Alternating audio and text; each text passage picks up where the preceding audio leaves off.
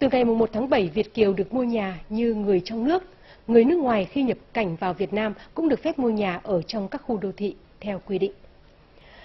Điều này được quy định rõ trong luật nhà ở sửa đổi có hiệu lực ngày 1 tháng 7. Theo đó, Điều 159 của luật này quy định tổ chức cá nhân nước ngoài được sở hữu nhà ở tại Việt Nam, bao gồm tổ chức cá nhân nước ngoài đầu tư xây dựng nhà ở theo dự án tại Việt Nam, theo quy định của luật nhà ở này và pháp luật liên quan.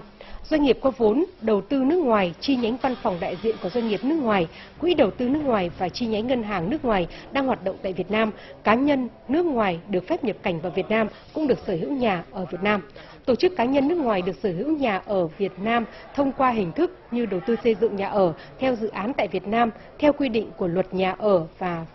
luật pháp liên quan. Ngoài ra, cá nhân nước ngoài sở hữu nhà ở tại Việt Nam thông qua việc mua, thuê mua,